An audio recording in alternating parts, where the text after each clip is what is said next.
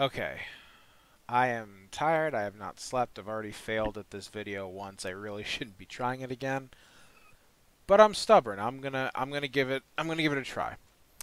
I've been thinking about how to discuss like all the things that are going along with this new mastery tree, and how I feel about it, and how I feel the game is suffering because it's too overpriced, and just all these different things that I've been trying to wrap up into, maybe not one video, but a couple, and still haven't quite figured out how I'm going to do that. But it occurred to me, driving back from the airport today, that the cost of MTG Arena is, in all respects, basically the same as what it costs to play the actual game.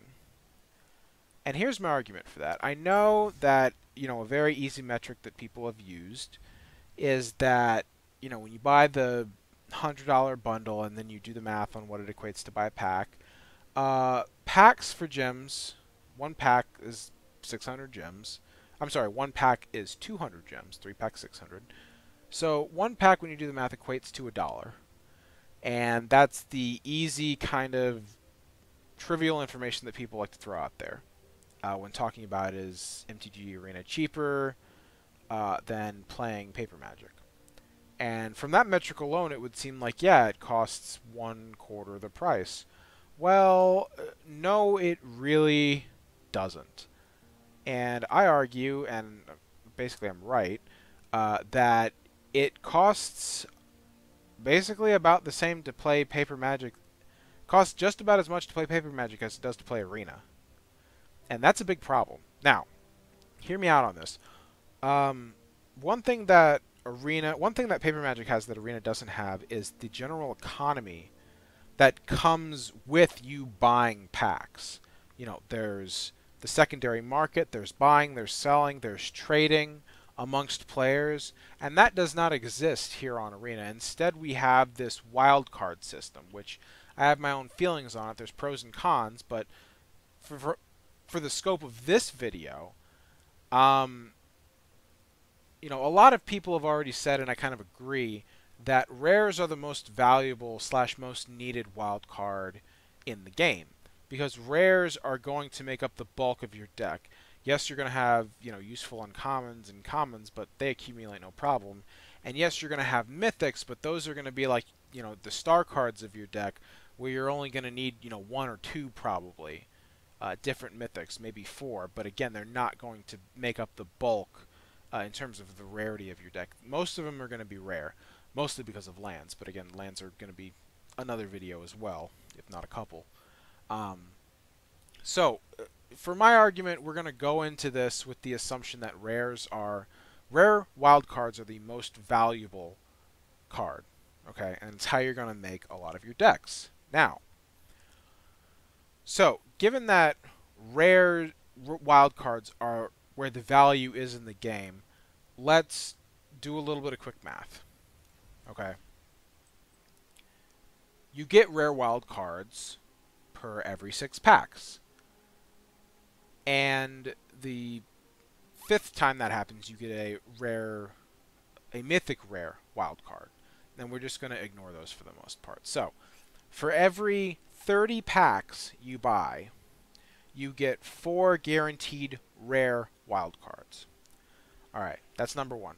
Number 2, we're going to go ahead and kind of just to throw out a number, we're going to assume that of those 30 packs, you're also going to get 2 rare wild cards just as random drops. So that's 6 wild cards, 6 rare wild cards. Okay.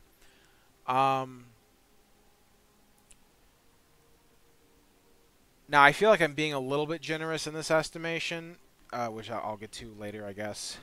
But you're not always going to have just jank rares that you're not going to be able to use. Let's assume that the rares you are pulling that are rare cards and not mythic rares or any version of wild card. The rare cards that you do pull, we're going to say 1 out of every 6 is useful to you in some respect. You know, it's different if you have a lot in your library. I get that, but we're going to look at it from the standpoint of like if a set's just releasing, where you just don't have any of them yet. So we're going to say 1 out of every 6 rares that are pulled are useful to you. So we're going to count those. And in order to add those to the 6 mythic rare, I'm sorry, to add those to the 6 rare wild cards we get for every 30 packs, we have to do a little bit more quick math. We have to look at the 30 packs we open. We have to subtract 1 of those rare slots for the random mythic rare wild card that drops 1 out of every 30 packs. So that's 29 packs left. Assuming the same rough drop ratio for mythic rares and paper magic, about 1 in 8 packs, we're going to have to subtract, just to round it, we'll subtract 4 more rares from that slot. So you go from 29 to 25. And then you also have to subtract the 2 rare wild cards that we're counting that drop randomly. Not the guaranteed one that's part of the, wild card wheel. Not that. The 2 that drop randomly. So it goes from 25. So it goes from 29, it goes from 30 to 29 to 25 to 23. And so 1 in 6 actual rare cards being pulled from packs that would be useful to you in building a deck or building a small handful of decks, the good rares, if you will. Out of the 23, we're going to round it to 24, packs that are left over, if it's 1 in 6, that's 4 more rares. So, at the end of the day, we have the 4 rare wild cards that are guaranteed from the wheel here, the 2 rare wild cards that will drop randomly, and the 4 rare cards that will be of use to us. That's 10 rare cards that are useful to us. And we're going to count the rest. We're not going to count the rest toward anything. Because, again, the mythics, the uncommons, and the commons, they all just end up taking care of themselves for the most part most of the time. That's going to be the assumption going into this. So, if we're getting 10 rare cards every 30 packs and nothing else, because remember, we're not counting the rest of it, because it all takes care of itself for the most part, like I said, then the cost of a booster pack is not $1. The cost of a booster pack is $3. Because with that ratio, only 1 out of 3 packs will have given you some value, given you something you needed. The rest will have been a pointless purchase. And, the only time that changes is when you've amassed most, if not all, of the cards in a set, which no one is going to do. Dear God, no one will do that. It's like you have to spend so much to get to that point. Then it's like it doesn't plateau. The cost of the packs themselves don't plateau until you've spent, an obscene amount of money on them. Okay, we're just talking about if you're starting out with the bare basics, nothing from the set, starting from scratch. So with 2 out of every 3 packs being worthless, the real cost of a pack is not $1 a piece. You're spending 600 gems, $3 on 1 pack that is of use to you, because again, there's no trading, buying, selling, secondary market economy in this game, which again, pros and cons, but different discussion.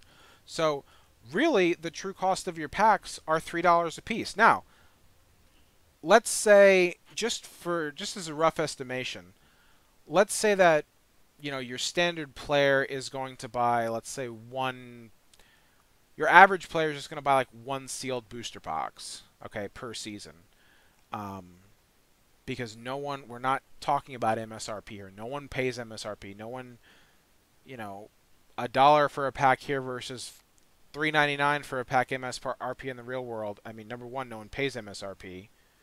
They buy boxes. Number 2, as we've just concluded, the real cost of a pack is really like $3. So, anyway, let's say a person spends, a person on average near release probably will spend between 100 and 120 a box. So let's split the difference. We're going to say $110 for a box, which again comes with all the pros and cons of the buying, selling, and trading economy, because they're obviously not going to pull everything they need, but the cards they do pull as a whole, none of them are intrinsically worthless to them. They can either sell them or trade them for other cards that they need, so they can turn it into something that's useful to them. You can't do that on Arena. And you can't even, based on what I was just talking about, because we included the wild card factor, okay? So you can't use that argument against what I just said. So anyway, there was a thought in there somewhere, basically saying like I know what I was trying to say. The idea that the counter to the no buying, selling, trading economy that is non-existent on Arena, the counter to that being the wildcard system is already taken into consideration, is already given weight. That's why we counted the wild cards, to give it weight. So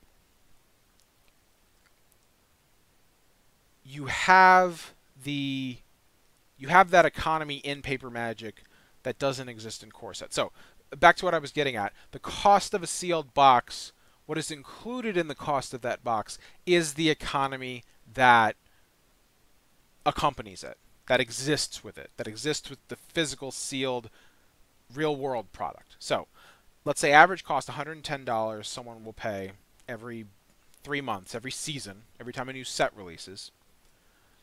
And the standard box comes with 36 packs. So how much is that per pack? $3. That's $3. That's the same cost.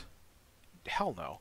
That's the same cost of what it costs to play, to get the same equivalent is $3. That's the equivalent of what it plays this it costs the same amount to play MTG Arena as it does to play physical Magic the Gathering. That's bananas. That's complete. Like I was thinking about this and I was like, wow, that's wild, right, Sparky? Ever think of the multiverse when it seems like it's cheaper, but really it's the same price? That's wild. And I found it fascinating that, you know, it's very easy to just kind of see that as the easy conclusion of $1 a pack here versus $4 a pack in the real world. And when you go through those assumptions of the wildcard system with the equivalence of the trading system that exists in the real world, and the factor of nobody pays MSRP, and you do all that math and you do all those estimations, it's not any cheaper. It is not any cheaper. And the one argument you could make is if, you know, you are farming for the in-game currency and are on top of your daily goals and rewards, you know, it averages out. But number one, we're not talking about that. Would have been free anyway. Like, we're not talking about that. It would have cost the same amount whether you put money in or didn't put money in. Zero. Okay, but for argument's sake, I went ahead and did the math. Okay, if you're a person who's on top of your stuff every single day, you will, with the present system they have right now, the present mastery tree they have right now, you will end up accumulating 100 and again, this isn't counting the mastery pass, because, you know, that's more money that you'd have to throw at it, so I'm leaving that out. But hopefully they change this to something different. But not counting the mastery pass, because again, it's more money you'd be putting into it, and I really don't feel like adding that to it. I guess basically with that math, you can kind of draw the same conclusions I drew. You just times it by 3, because the real cost of a pack is 2 dud packs plus a pack that's actually worth something to you. So, you know, $30, $10 for 30 packs. If 20 of those packs are worthless, that's $10 for 10 packs, so $1 a pack. Wow, it's 10 packs. Anyway. Jeez, I gotta wrap this up. So, I went ahead and did the math. Again, not counting the Mastery Pass if you got it, just the regular top row rewards.